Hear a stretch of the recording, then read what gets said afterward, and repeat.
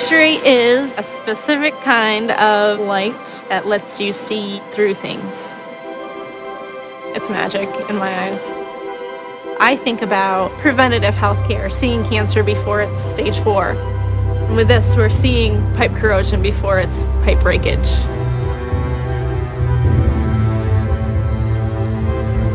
All that we're trying to do is to save the environment. We don't want to have pipes with oil leaking.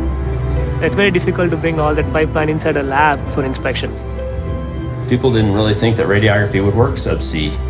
It's a very expensive and very delicate piece of glass. We had to take our detector and we had to take it all apart and reassemble it so that it works in the ocean. The detector slides into a larger tool, and the ROV will latch into that, fly it over to a pipeline, take the X-ray, collect that image, and send it to the surface. It's going to be able to crawl down that pipeline itself and take incremental images all the way down.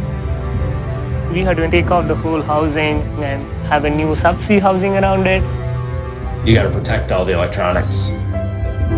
Anything with air in it will be squished.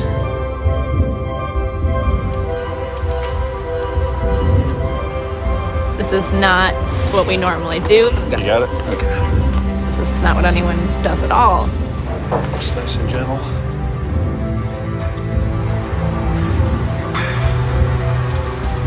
These are medical detectors. They go in a hospital. There's no vats of oil in a hospital.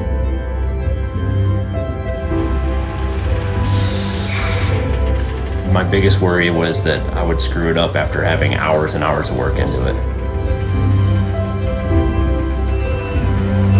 The pressure level was to prove that it can operate at 10,000 feet.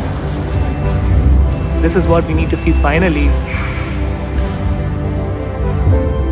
The X-ray is giving us an insight.